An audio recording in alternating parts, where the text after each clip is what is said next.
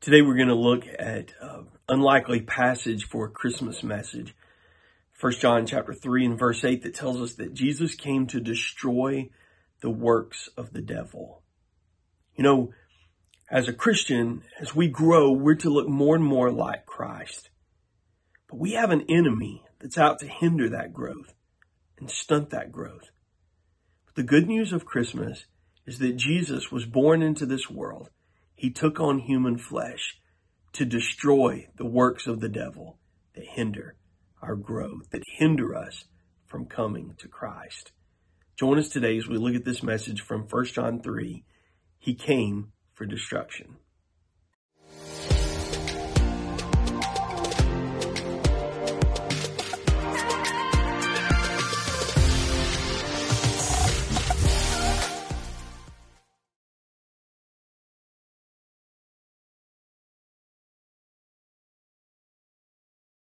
Good morning. Take your Bibles this morning and turn with me to 1 John chapter 3.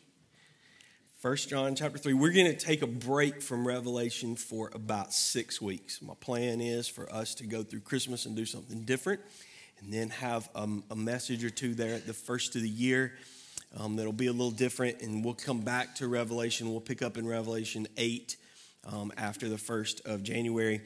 But we want to take a little bit of time to work through a Christmas series. And I want to start off today by showing you some pictures.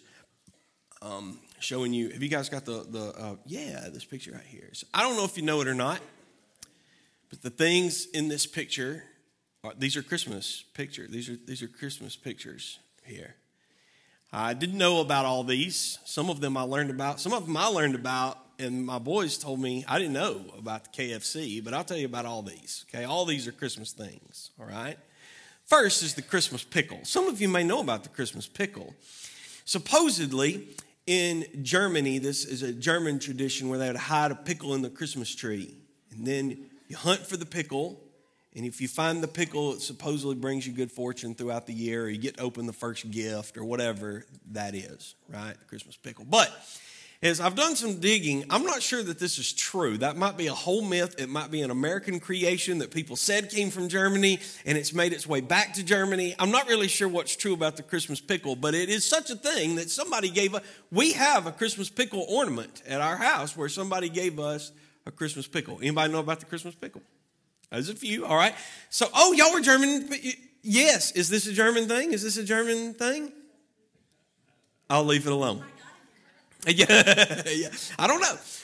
I did find out, and this was evident news to me. Did you know that the first KFC in Japan opened in 1970, and in the years that followed, there was some promotional things that they did around Christmas time.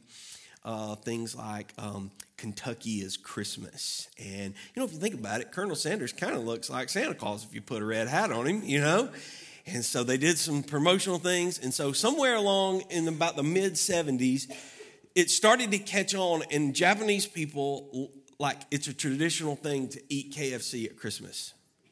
KFC in Japan is the most profitable time of the year for them. You can cater KFC to your house, have KFC cater your Christmas dinner at your house. And even though they're not really celebrating Christmas, they eat a lot of KFC, and they've even tried to stretch it out. You know how we get Black Friday gets stretched out into a whole season? That's what KFC does to try to deal with the crowds of Japanese people that are trying to get to KFC on Christmas Day. And so they stretch this out, and that's a really profitable thing in Japan at Christmas. The other pictures up here is roller skates. In Caracas, Venezuela, when they have Christmas morning, when they do Mass on Christmas morning, somewhere along the way, it became tradition for people to roller skate to Mass on Christmas morning. And so on Christmas morning, they close the streets down, and kids sleep with their skates at night, and they roll themselves to church on Sunday morning. They roller skate through the streets to Mass on Sunday morning. These may seem like weird things that you don't associate with Christmas. These things on this thing are not things that we initially think about or associate with Christmas. It's not a candy cane. It's not a nativity scene. It's not a Santa Claus. It's not those things that we think about when we think about Christmas decorations, right? It's not images related to Christmas. they're strange. But they're no stranger than other things that you have associated with Christmas, like a Red Ryder BB gun or a leg lamp, Roger, or, phrases like keep the change, you filthy animal. Those things don't seem like Christmas either, but we have them as Christmas in our brains. It's these weird associations with these things that aren't really Christmas, but they're Christmas. Last year, around Christmas, I know that you all remember because you remember everything I preach and you hang on every word. Last year at Christmas, we did something very traditional at Christmas. The Christmas series that I preached last year was called A Thrill of Hope. And we talked about how, a thrill of hope, the weary world rejoices. And we talked about how Jesus coming means hope for a sin-gripped world that's hurting and in need. That's what we talked about last Christmas, and that's true. This Christmas, we're going to take like a non-traditional approach. Last Christmas was more like a nativity candy cane. This is going to be more like a roller skate or a pickle. You know what I mean? It's a different Christmas series this Christmas. This year, we're going to do a sermon series called Why He Came. And through this sermon series, we're going to be looking at some reasons that you may not suspect why Jesus came. If you were to say, why did Jesus come? As Colton said this morning, we love the fact that Jesus was born to this earth because it means peace and hope and joy, and it means that we can have eternal life as Christians. But there are a few phrases in Scripture that some of them Jesus makes himself. And he says, I came for, and then he names some things that we would not expect in Jesus coming. And so this Christmas, we're going to look at why he came, and the reasons why he came are not going to be the first things that you're going to think about. For instance, this morning, the title of the message is, He Came for Destruction. He came for destruction. Let's look together in 1 John chapter 3. We're going to read verses 4 through 10. Let's read together. Everyone who makes a practice of sinning also practices lawlessness. Sin is lawlessness. You know that he appeared in order to take away sins, and in him there is no sin. No one who abides in him keeps on sinning. No one who keeps on sinning has either seen him or known him. Little children, let no one deceive you. Whoever practices righteousness is righteous as he is righteous. Whoever makes a practice of sinning is of the devil, for the devil has been sinning from the beginning. Here it is. The reason the Son of God appeared was to destroy the works of the devil. No one born of God makes a practice of sinning, for God's seed abides in him, and he cannot keep on sinning because he has been born of God. By this it is evident who are the children of God and who are the children of the devil. Whoever does not practice righteousness is not of God, nor is the one who does not love his brother. Before we look to this passage, and we're going to focus on that phrase in just a minute, that Jesus came to destroy the works of the devil. That's going to be the basis of the message this morning. But when you read this passage, that's not the general thrust of the text. And so what I want to do is I want to talk about the context and the background of what John is writing about here and put it in the frame of what it means for Jesus to come and destroy the works of the devil in your life and mine. In 1 John chapter 3, John is telling us that not everyone who claims the name of Christ is a genuine believer in Jesus. And he doesn't go through, as he's trying to talk about counterfeit Christians, he doesn't go through and start listing qualities of counterfeit Christians. He doesn't describe the counterfeit. What he does is he describes the genuine. And if you look at what he's saying in this text, he's talking a lot about righteousness. And he basically has two big points in this section of Scripture. True children of God are going to practice righteousness. They're going to love God and other people. That's what it says. And so, I'll tell you a great verse. Just take it for a minute. Let's reread verse 10. Look at verse 10 because it's a great summary verse. And it comes right in the middle of this text. It's the last verse that we read. And you can see in it an outline of the chapter a little bit. He says it's evident who are the children of God and who are the children of the devil. So he's contrasting those two. And then he gives us how you can tell, two reasons you can tell. Whoever does not practice righteousness is not of God, nor is the one who does not love his brother. And so kind of interestingly, that verse is like a midpoint. And if you look at the verses prior to verse 10, were the verses that we read today, the focusness is on righteousness. True Christians live a life of righteousness. Those are the verses we read and we're going to focus on. If you look at the verses after verse 10, the ones that follow in chapter 3 and even in the beginning of verse 4, the focus is on loving God and loving others. You know, later on in 1 John, it's going to talk about him being love. God is love, right? All those sort of things. Those verses that we're familiar with, because it's telling us that true Christians are going to practice a life of righteousness. They're going to live holy lives. And a part of that is loving others and loving God. When he talks about that, one of the commentators I was reading this week said that this connection is that love is righteousness in relation to others. So it's still righteousness in this idea. It's sticking with the same theme throughout. And so we're going to focus on those verses that deal with a Christian living a righteous life, because it is possible for you as a believer in Jesus Christ to live a righteous and holy life. The Bible calls us as believers in Christ Jesus to be holy as he is holy. That's not possible on your own. It's only possible because Jesus has come, and he has come to destroy the works of the devil. Now let's focus on that for just a little bit. Let's think about, because our focus verse is there in verse 8, when it tells us that the reason the Son of God appeared was to destroy the works of the devil. You know that the devil goes by many names in Scripture. And I'll tell you, one of the reasons why this is so good for us to do right here at Christmas is there's a lot of ties between what we're going to be talking about over the next few weeks and Revelation.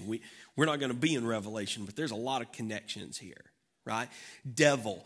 The word devil is the idea of him being an accuser. You know, he's an accuser of the brethren. He accuses us before each other, like he tries to divide us before each other. But I believe that he's an accuser, like you look in the story of Job, God, why would you love those awful people, And he breathes in your ear lies, the same ones like Valerie described in her video. You're not worth anything. You could never, God could never use you. He's an accuser.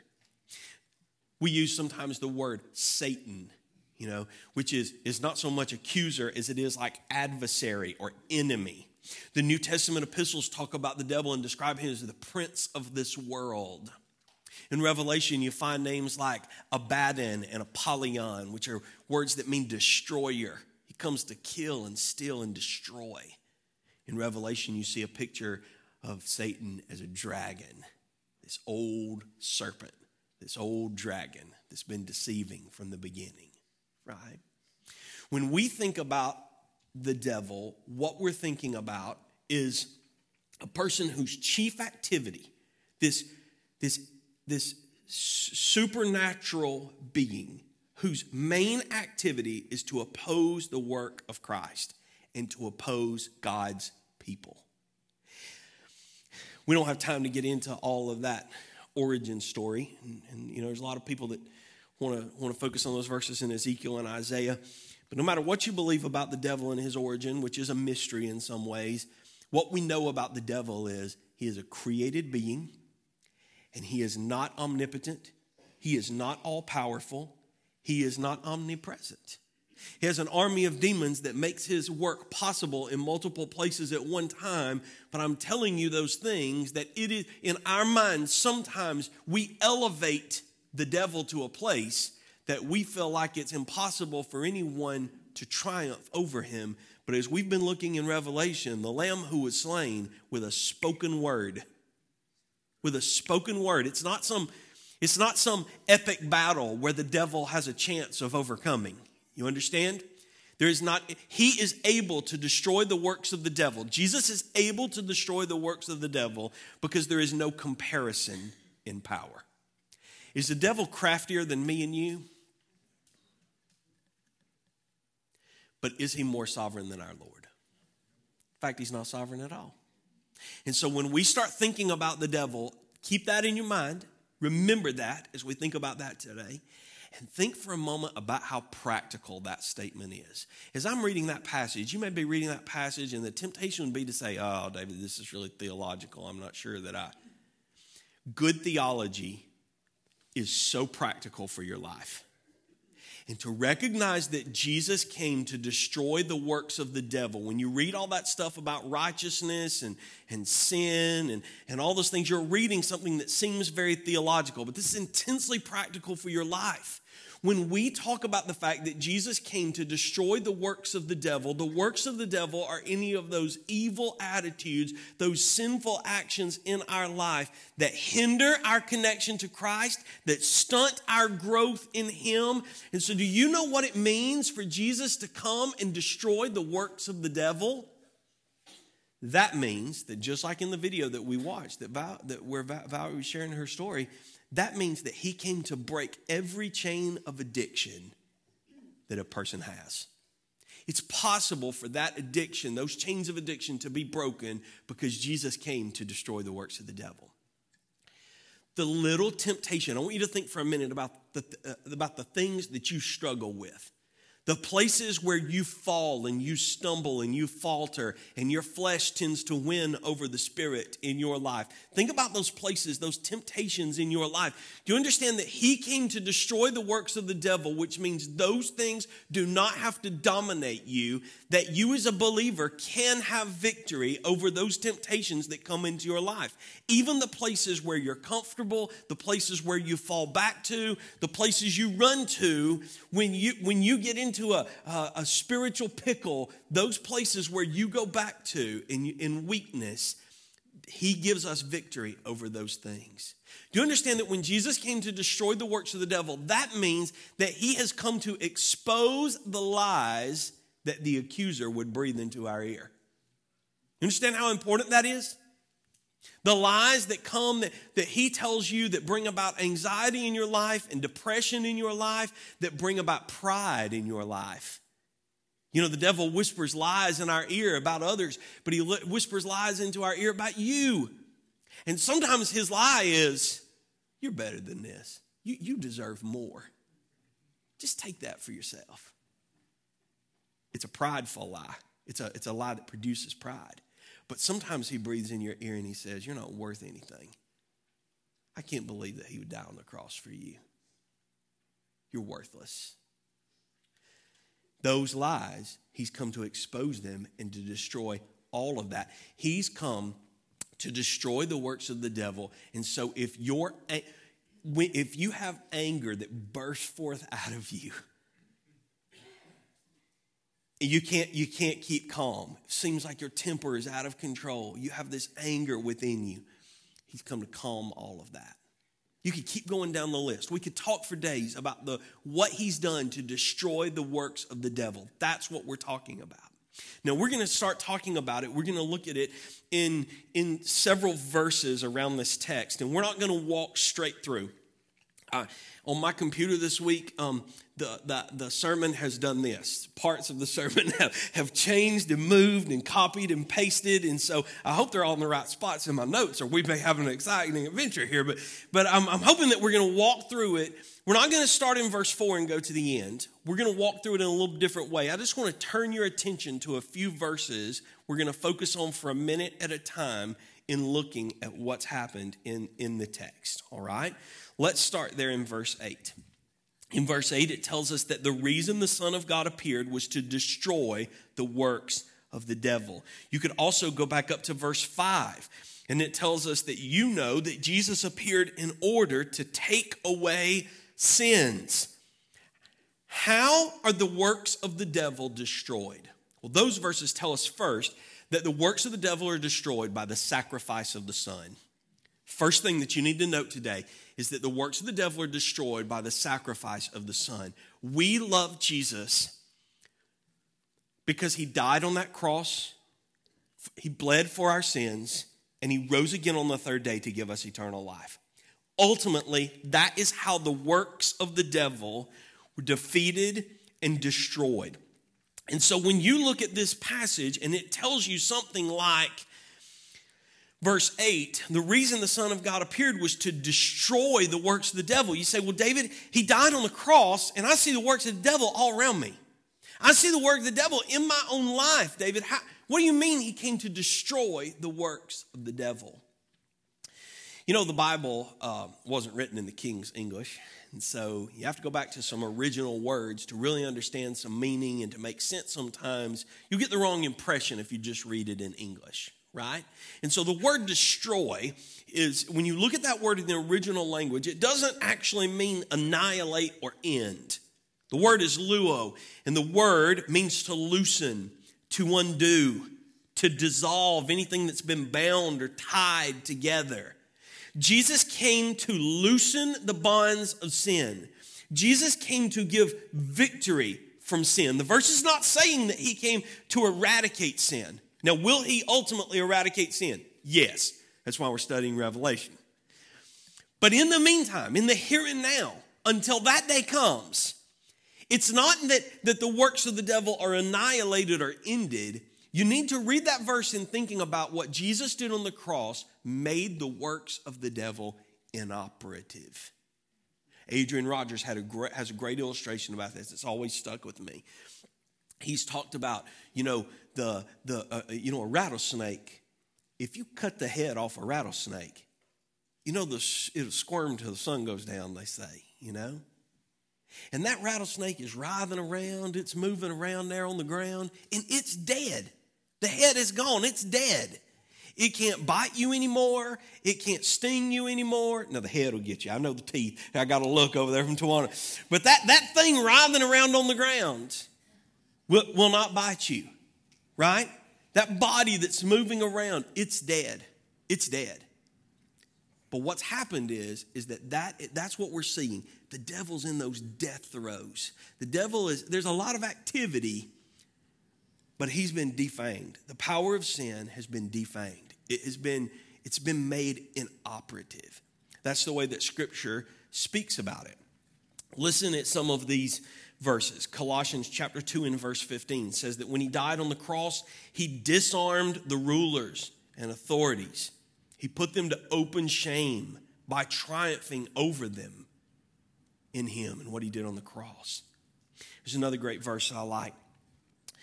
Listen to this passage. Let's read it. It might not seem to apply here, but let's read it and then I'll explain. Luke 11, verse 21. When a strong man, fully armed, guards his own palace, his goods are safe. But when one stronger than he attacks him and overcomes him, he takes away his armor in which he trusted and divides his spoil. Whoever is not with me is against me, and whoever does not gather with me scatters. In this passage, in that little verse that Jesus is talking about, Jesus is the thief. The image is of a strong man who's guarding his house, who rules this thing, who has the armor. When the strong man guards the house, it's hard for somebody to get in and take over that house. But when someone stronger than the strong man comes in, he binds the strong man and he rules the house. Think about those times in Scripture when Jesus comes upon someone and he casts a demon out of that person. Think about that man over in Gadara cutting himself. There was a strong man who was ruling that house. There was one who was in control of that man who it seemed impossible to get rid of him. It seemed impossible to disarm him. But on that day, there was one that was stronger than the strong man that showed up, bound that power in his life, and you see the man sitting up, clothed, speaking in his right mind. Because the strong man had been bound, and that's what happened on the cross. Jesus, what he did on the cross, he eradicated the power of sin. We can have victory over sin. Howard Marshall says the task of Jesus was to undo whatever the devil has achieved, to thwart whatever he tries to do. Our study of Revelation is so connected to this, isn't it? Because even though right now, what we're seeing Jesus, what he did on the cross, disarmed the powers of evil and made it possible for us to have victory. We look forward to a day when he completely eradicates the works of the devil. And destroyed will mean annihilate and end. In Revelation chapter 20, in verse 10, it says that the devil who had deceived them was thrown into the lake of fire and sulfur where the beast and the false prophet were, and they will be tormented day and night forever and ever. This victory that Jesus won at the cross is what ultimately brings about a defeat for the destruction of the works of the devil. And when we surrender our lives to him, we enjoy that victory. Let's take a look at another verse. So I think that the works of the devil are destroyed by the sacrifice of the Son. But secondly, I want you to see in this passage that the works of the devil are destroyed by the seed of the Spirit. By the seed of the Spirit. Go down with me to verse 9 and look at verse 9 with me. Though no one born of God makes a practice of sinning, for God's seed abides in him. He cannot keep on sinning because he has been born of God. In this passage, when John is talking about counterfeit Christians versus genuine Christians, the idea here is that when temptation comes, when our flesh has desires apart from him, we have no resources to rely on to help us to defend against any of that. We succumb to all of that. It's impossible to have victory over sin in that moment because our old nature, the flesh, that's what it craves after. And there is no hope for victory in that regard. But Christians have been given a new nature. We have become new creatures in Christ. And when you come to Christ, when you trust in when you trust in the sacrifice of the Son, you trust in what he did on the cross, when we do that, he indwells us with the power of his Holy Spirit. When you came to Christ, you may not be able to understand the mind of God, but God has put his mind in you. He's put his Holy Spirit in you to direct you, to guide you, to convict you of sin, to give you the strength that you need in that moment of temptation, to provide a way of escape. This Christian has this new nature. Here, John calls that God's seed. But just looking throughout Scripture, you'll find other names for it. Romans and Colossians, other places talk about this new man versus old man versus new man picture in our lives. Galatians talks a lot about the flesh versus the spirit. I've used that phrase numerous times today. 1 Peter, other places in, like here, it talks about God's seed, but in 1 Peter, it talks about a corruptible seed that is in us before we know Christ. This corruptible versus the spiritual.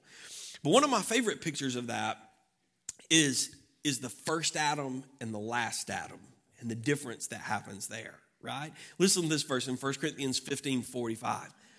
Thus it is written, the first man, Adam, became a living being. All of us are like Adam. We're made of dirt. He has put life into us. We resemble and look like the first Adam, right? But then it says in the last part of that verse, even though the first Adam became a life-giving spirit, became a living being, the last Adam became a life-giving spirit. And for those of you that know Christ as your Lord and Savior, he was the last Adam. He died for us in that way. He is the one who has created in us this new creation.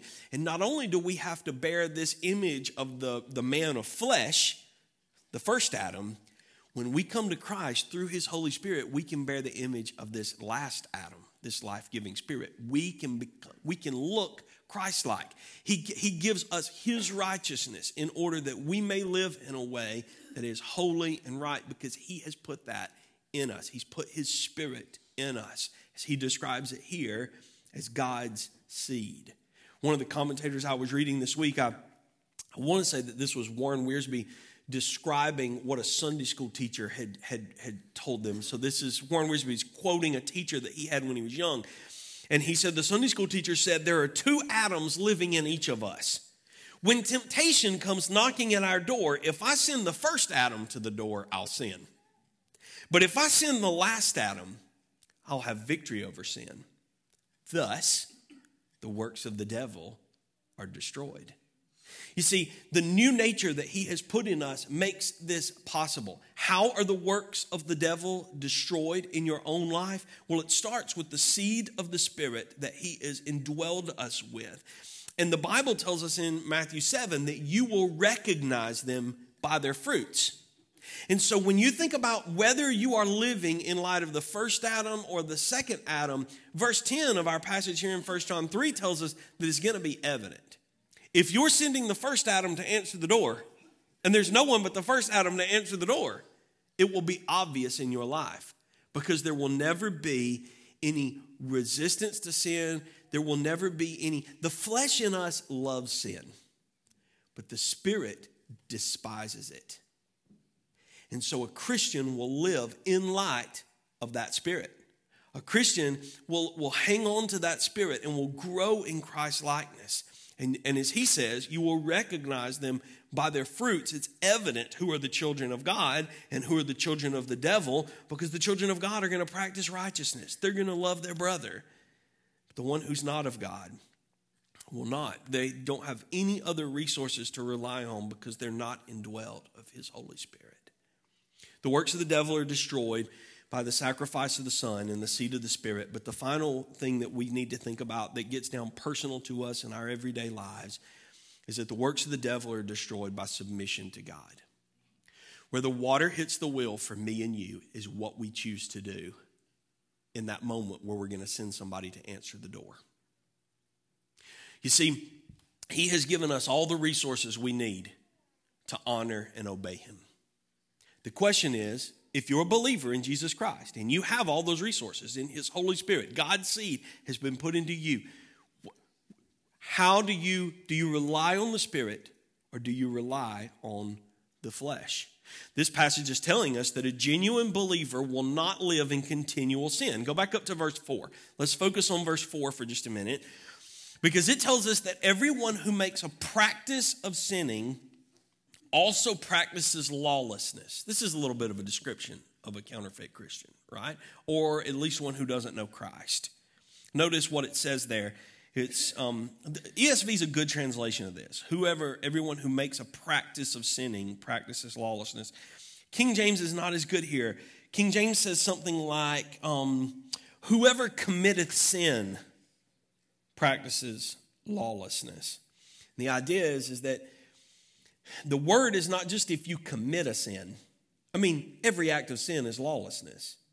But what the passage is trying to convey is that a person who's a believer in Jesus, that will not be their life. Their regular practice will not be lawlessness. Their regular practice will be devotion to King Jesus until he comes again. You see, as Christians, we are to be devoted to King Jesus. We're not rebels. It's not lawlessness that we hold to in our lives. It's devotion to him. And so a true, genuine believer who's devoted to Jesus, who's living in devotion to him, while they may sin on occasion. Colton said that this morning. Valerie has shown us that on occasion this morning. All of us in the room that know Christ as Lord and Savior, we do not live perfect lives. But sin should not be the consistent, habitual pattern in our lives. The Nile River is a great example of this. Have you guys got the Nile River picture? So the Nile River, is the longest river in the world. But there's another interesting fact about the Nile River. The Nile River flows south to north. It flows north, which is unusual for a lot of rivers. But you can see on this picture, I know that it's really small for you, but that red line hopefully will help you be able to see what we're talking about here. That red line, it starts there at that lake in the south, and it flows to the Mediterranean Sea. See that? It's flowing north, right? It's flowing north. But you'll notice right there in the middle of Sudan, there's this moment where the Nile River begins to bend west, and it keeps bending west. So for just a little bit, what's happening? It's flowing south. But then it makes another bend and it begins to flow north again. Do you see that? But now if you were to ask, does the Nile River flow north or flow south? We'd say, well, it flows north. But if you're standing at that one spot, it's flowing south. You see, the problem with us as Christians is that if we're devoted to King Jesus, we're flowing north. But every once in a while, there's this moment in our life where we take a bend. We diverge from God's will, and what happens to us? And if somebody were to see that moment in our life, there's been moments in my life There were moments in Valerie's testimony that she was sharing. There's been moments in your life probably where if people were to see that particular moment in your life, they wouldn't believe you were a Christian. That's flowing south. You kidding me? But that's not the whole story. He says the habitual practice of a person who knows Christ is going to be righteousness because they live in devotion to him. They live in submission to God. In this text, when he starts talking about this, that habitual practice, when he says no one who makes a practice of sinning, that's what he's describing in us. He's describing there's going to be moments where we falter. He's not talking about sinless perfection. But what he's saying is your life should be marked by righteousness, by Christ's likeness. D. Moody Smith says, the believer may fall into sin, but he will not walk in it. Back to the Nile River illustration. John Phillips says, it's the way that he phrases it that gets us on the Nile River. The flow of the true believer's life is toward obedience and faith. Occasional lapses may occur. Some of them may even be prolonged, but that's not the main trend. The occasional stretches of misdirected sinful behavior represent an interruption in the general trend toward Christ's likeness. And so when we think about our life as believers, the reason that we are able to make decisions that honor God, the reason that we're able to live lives of righteousness is because Jesus has destroyed the works of the devil in our life. It's because he has gone to the cross, paid the penalty, and freed us from our sins. When you look at this passage, let's think for just a minute about that word lawlessness, because we talked several weeks ago when we looked at that fifth and sixth seal, and we talked about martyrs and rebels, and we kind of were on that same theme, thinking about the idea of lawlessness, this defiance of God. Because sin is this matter of the will. When we choose to assert our will over his will, that's sin. When we think about being apart from him, when we think about before we were saved, that's what we do. We don't know anything but to please self, but to honor self, but to elevate self, but to do what self wants. That's what we do. But when he fills us with his Spirit, he changes our desires and he changes our perspective. And even though we still have the flesh, and the flesh has a will of its own, doesn't it? How are the works of the devil destroyed in your life? It's not by listening to the flesh. The works of the devil are destroyed in your life when you submit to God and you give over your will. Not my will, but your will. When we started this message, we talked about the first way that the works of the devil are destroyed is because Jesus went to the cross. Jesus in the garden gives us a great example of that, doesn't he? It wasn't because of some sinful flesh in him. But in that garden, doesn't he pray? This thing that I'm about to go through, if it's possible, let this cup pass from me. This is going to be a hard thing. But not my will, but your will be done. In that moment, there was a submission to the work that had to be done, even though it was a thing that was cruel and hard and awful.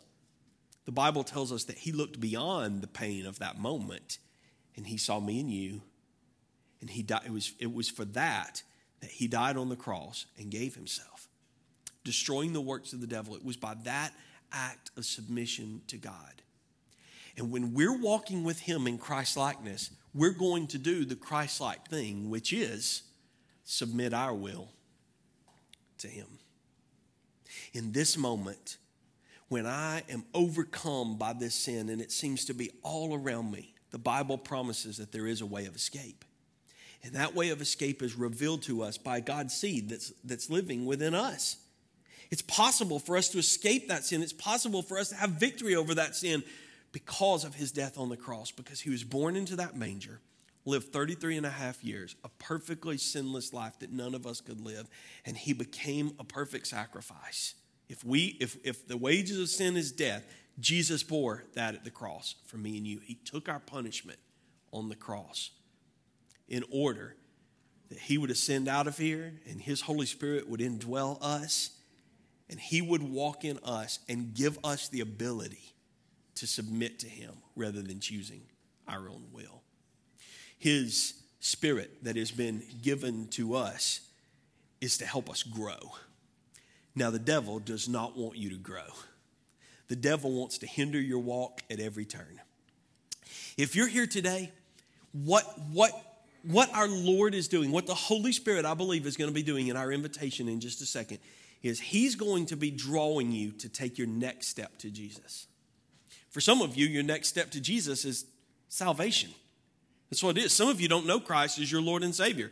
You're living for self. You can't think about this moment where there's been this wrestling within you between flesh and spirit. You can't think about a moment where you put your trust in what he did on the cross, but his Holy Spirit is revealing to you today, you don't know him. And he came to destroy the works of the devil in your life. Surrender your life to him. Submit your life to him. That's the submission to God he's calling you today. Others of you know him as your Lord and Savior, but your next step to Jesus is to surrender. Maybe it's to surrender a thing in your life. Maybe it's to walk with him through his word, to consider, to pray and to read his word every day in order that you might be walking with him so that when that knock does come at the door, you send the right Adam. Maybe he's working on you about some other area in your life that I don't even know about. But he's sovereign and he knows, and his Holy Spirit works on your life. He longs for you to take your next step toward him, toward Christ, in Christ's likeness. But our enemy, the devil, doesn't want that to happen. He will whisper things in your ear. He will convince you that you are just fine. He will go to great lengths to keep you from honoring the Lord with your life. He hinders it. I can think about one particular morning. It's been a long time ago. I've used this illustration before, but it seems appropriate for today. I remember many years ago, I was on this trail and I was hiking, and it was very early in the morning. And it was kind of overcast. And of course, there's trees over, it's shady. And I remember that walking along that trail, every few steps, there was a spider web that was built across the trail. And I couldn't see them. You know, it was kind of overcast. It was shady under those trees. And so you're just walking, trying to, they're in your mouth and all over you, and it's all in your hair, stuck to you, and you'd go a little bit further. And it was just aggravating, You couldn't enjoy anything around you. It was slow going, and you were just constantly, the whole time I was walking, I was just wiping spider webs off of me. But then the clouds moved out of the way, and that sun started to come through the trees. And what began to happen was I could see every one of those spider webs. They were still there. They were still there along the trail. But I just moved over to the edge of the trail. When I'd see one, I'd just take my finger and do this. And like a curtain, that spider web would just... And I'd just keep on cruising. The devil longs to hinder your walk. If he can keep you from coming to Jesus, if he can keep you distracted by everything else that's not honoring to God, if he can convince you to send the first Adam to the door, you're not going to progress in your walk toward Christ. Your whole Christian walk is going to be...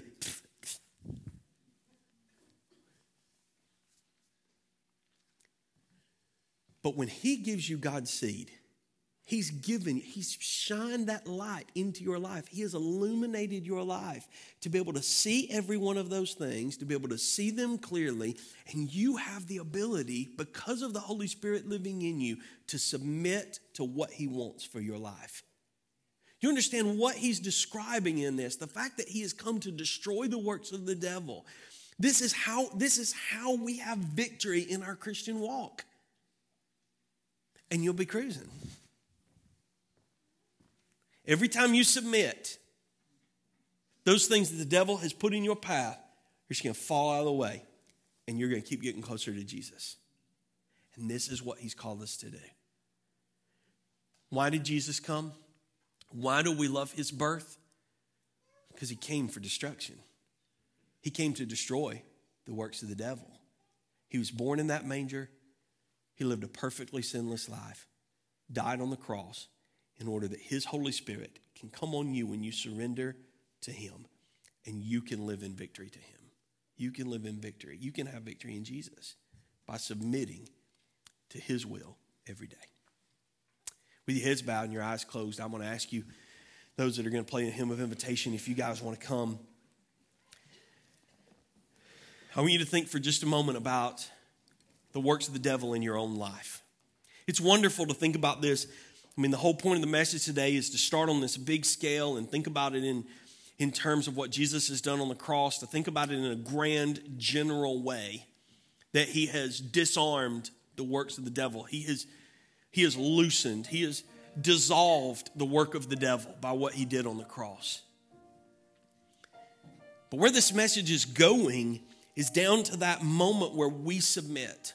Where it's going is down to the decision that you and I make every day when those moments come, when the devil presents his work in your life. So that's where I want you to live for just a minute.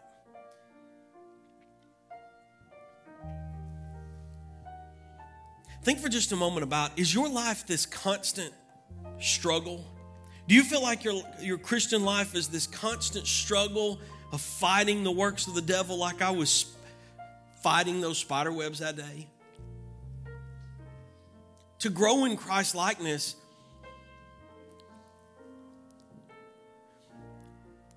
is to be steadfastly devoted and committed to him. It's every day making little decisions that bring you closer to him. And through the light of his Spirit, he renders all of those works of the devil in your life inoperative. When we're walking with Jesus, the works of the devil don't have the same power over us. If you're here and you're a believer in Jesus Christ and you have been so for any length of time, you know what I'm talking about, because when you're walking close to Jesus, those spider webs seem to fall. But when you are far from him, they seem to trip you up. You're not even able to see them. Your vision's not clear, spiritually speaking. Today, I don't know where you stand with Jesus. But if you don't know him as your Lord and Savior, you're unable to submit. If you're not walking with him day in and day out, you're unable to submit. And Jesus has paid it all on the cross for me and you. We're fixing to sing about the old rugged cross and his wonderful work that he did there. He did that. And then he calls you and I to submit to him. Today, are you living in submission to our Lord? Lord, we don't want lawlessness to mark our lives. Lord, our desire is to live a righteous life. So, Lord, I pray for the one today that's struggling with their own salvation. Lord, I pray that in just a moment they would come and respond, that someone will be able to share with them from God's word what it means to trust Christ so they can have victory over their sin. Lord, I pray for the believer that seems to be hitting spider webs constantly. Lord, I pray that you would shine your illuminating light on their life and help them to be able to walk and grow and move freely in the power of your Spirit. Lord, it's our desire today to honor you. And so as we sing, I pray that you would help us to be obedient, surrendering our will to yours. It's in your name that we pray, Lord. Amen.